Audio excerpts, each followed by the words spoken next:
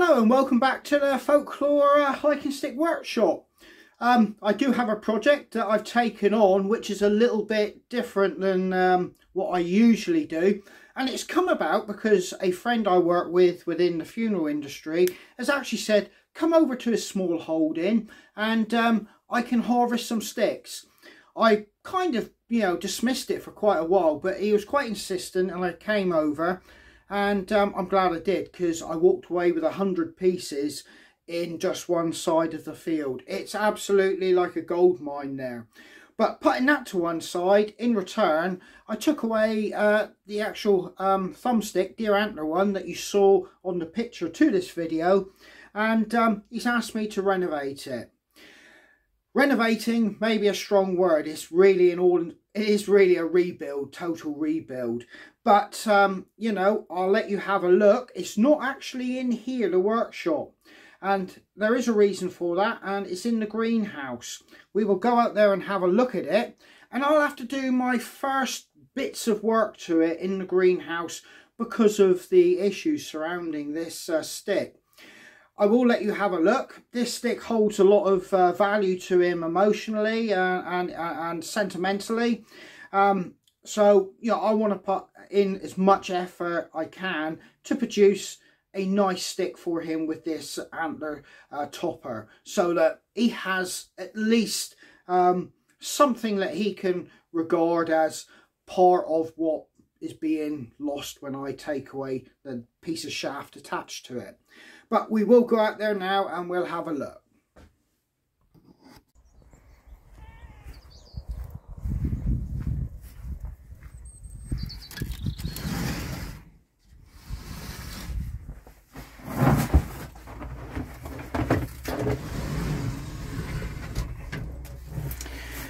Well, here we are. We're inside the greenhouse. If you're wondering why my dustbins are in here, because we've got foxes around at the minute, and I've already had to pick up a load of rubbish off the lawn where they've stripped all stripped the bins totally to pieces. So here we have the antler. As you can see, it's in a really poor state of condition. It's not rotted, but it's not too far. If I don't do something to preserve it, it's going to be lost. There is actually a kind of little bit of a motive. I don't know what that is, and he hasn't told me what it is, so I've now got to find out from him, get a bit more detail.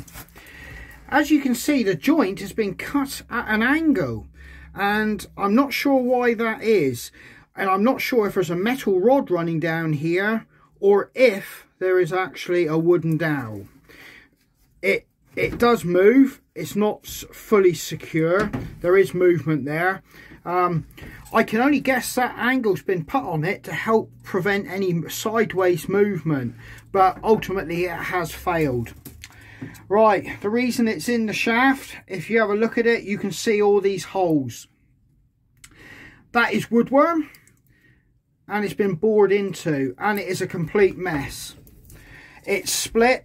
The bark is lifted off, and if you come down here, you will see while droving cattle, he did state he was annoyed with his son for giving a cow a bit of a helping hand to move a bit faster, and it snapped off.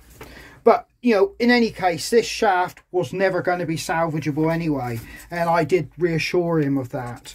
So as you can see, this has got to come off, and I'm going to do that now, but it's in here quite simply. I do not want to transport any chance of insects to my workshop, to my stock, to my sticks, or to my household property. In here, even this wood, it's just greenhouse in here, and nothing goes anywhere further than here. But ultimately, if you ever have a piece like this, never take it anywhere near your home or workshop or sheds or anything that you value, because quite simply you do not know if there are still any boring insects waiting to come out and infect any other wood. Like I said, this here will never leave the greenhouse. It's of no value, and it will be burnt when it's past its sell-by date. But let's find out how this antler is actually attached to this shaft. The shaft is of no value, so I can be as destructive in cutting it off as you know I need to be, but I've got to save the antler, so let's go for it. It is a bit echoey in here, but at least I'm warm and I'm out the wind. It is freezing outside anyway. So what tools am I going to start with? I've brought an array of tools. Just a pair of snips, pair of pliers, a knife. I've got two saws. I've got like a coping saw, and I've got a metal saw. And I've just got the shears. That looks a bit barbaric, but what I'm going to do, I'm just going to take this one off about 4 inches down from the antler, so I've got something more manageable. I'm going to throw this directly on the lawn, and it will be burnt pretty much once I've done my first investigations and basically seeing what I'm dealing with here. So, whoop, and that wasn't a good start, but this through the glass. But yeah, I'm going to now cut this.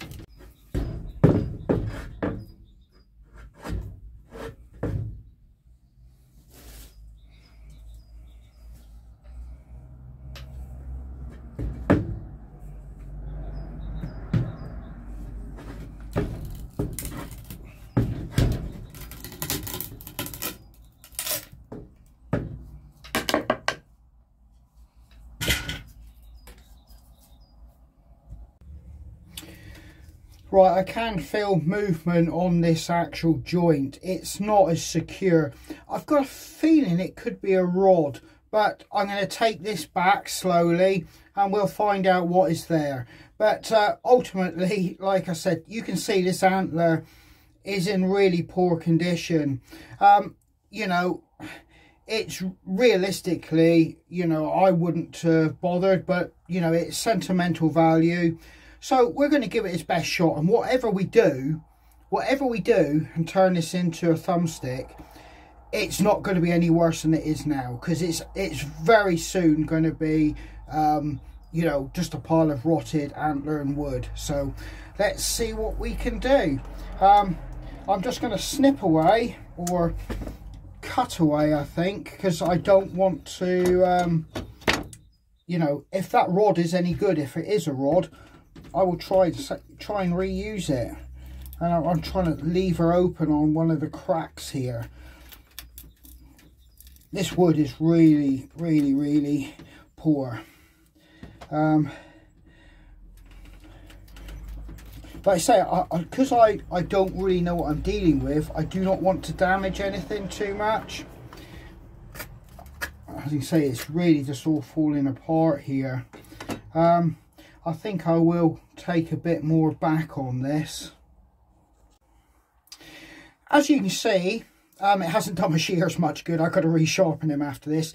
You can see I've got a very rusty old metal bar in there. And pull that off. That's of no use now. Right, I've got to take the rest of this away. I can see a crack running down there. I might be able to just leave it off in half. So hopefully I can clean this up and it will all be solid. And it was, yeah, it looks like, if you look at this, it's the wood moving on the actual metal. And that's a common fault if you use metal rods in deer antler sticks. Very common. And that's why most professional stick makers will insist on using a wooden dowel method over this method.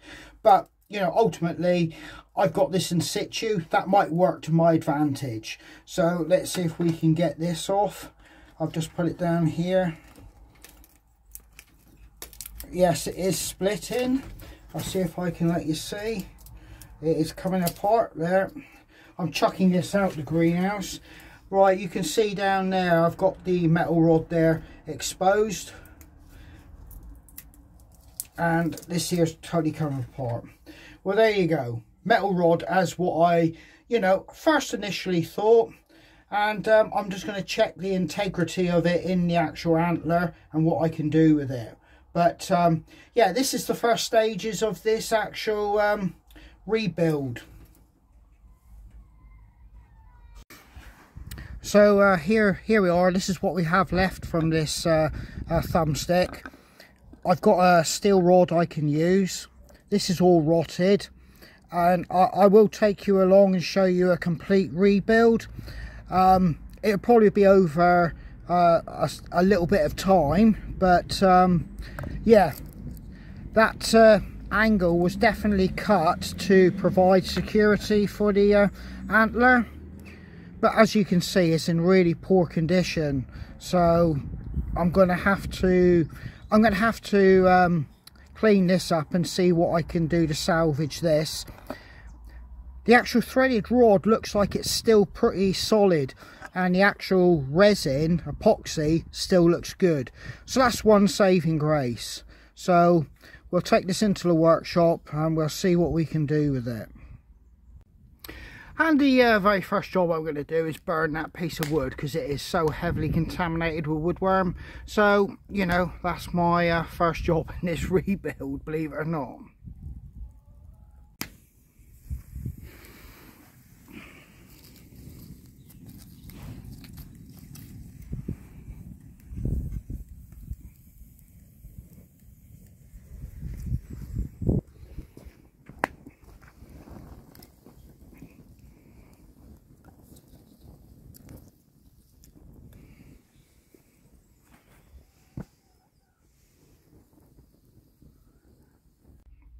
So I've just popped out to the greenhouse, and I'm just having a quick scan at it, looking at it, and I'm just trying to formulate a plan in my head how I want to do this. I've just had a quick little investigation. This is definitely solid in there. I could try to remove it, which would mean like drilling out around it and trying to pull it out. But there's every danger I would, you know, this deer antler would not take that. So I think it's in, you know, I know it's in definitely solid. That hasn't moved. It was the wood component that failed. So I'm going to clean this up, and I think I will leave this as it is. And I'm going to investigate and have a look at this antler and see what is recommended for me to stabilise it and indeed, you know, bring it back to life. I think it's too far gone to do a complete restoration on it, but I want to get it back as good as I can. So, you know, it was basically just fire, you know, fit for fire as it was. But the more I look at it, it may look like there's nothing of value here, but I think we'll be able to get this back to some sort of like former glory. So, yeah. Let's go and make sure that fire is safe, and I think we'll go away, start selecting a piece of wood, start finding out, you know, information on how I can stabilise this antler, and we'll go from there. There we go. Whoever put a lot of time and effort into crafting this stick may be horrified to see how it ended up, but you know, that there was too big a risk to leave that wood, you know, in the wood pile or kicking around the property. Get rid of anything with woodworm as soon as you can. Well then, we've stripped down the actual deer antler thumbstick. We've seen what we're dealing with, and we know where we've got to go. We do know, very luckily for us, we don't have to drill out that metal bar, because we can salvage that and use that. Otherwise, if it was no good or the fixing was poor, we would have to drill around it and extract it and sink one in there, which you're in danger of wrecking the antler itself. And as you've seen by the condition, I don't think it really would have stuck up to too much abuse. But so we're lucky there. But ultimately, even though it was cut at an angle, the shaft, which stops it doing the twisting motion, it still had that forward and back motion, which ultimately caused it to fail. So I've got to come up with a way of trying to overcome that and give it more strength or resistance to moving in all directions. And I'll have to think on that. I do have a couple ideas. But till we move on to the next stages, I thought I'd take you along and see this build, because these don't come along very often for me. And you know, so it's a bit of a learning curve. It's all experimentation and it's all figuring it out as we go along. So I hope you enjoyed that so far, and till the next installment of what we do with the antler and making a new shaft, we'll you know, leave it there, and I hope to catch you again. And this is Andy from Hidden Valley Footpaths. You're in the Folklore Workshop, and till next time, stay safe.